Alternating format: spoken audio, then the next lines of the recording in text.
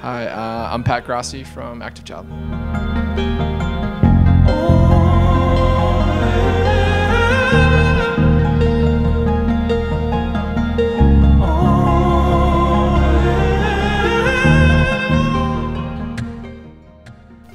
When I wrote a lot of the songs, I was in a period where I'd gone through just a bad breakup, just like we've all been through, and it tends to be the period when I write the best music for whatever reason. And it seems like most musicians that I adhere to, like this is random, but Phil Collins had never written his own song until he divorced his wife. And I remember reading that interview and thinking, wow, like I totally get that now.